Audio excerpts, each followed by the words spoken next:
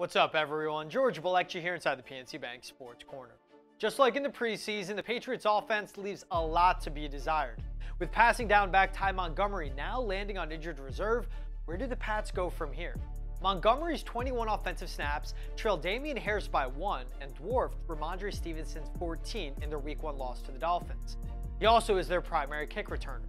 So with Montgomery sidelined, the Pats can turn to either J.J. Taylor or rookie back Pierre Strong as their third running back on game days. Taylor had flashes of being a serviceable player, but has never seen consistent playing time, while Pierre Strong hasn't shown any promise of being ready to play in the NFL just yet.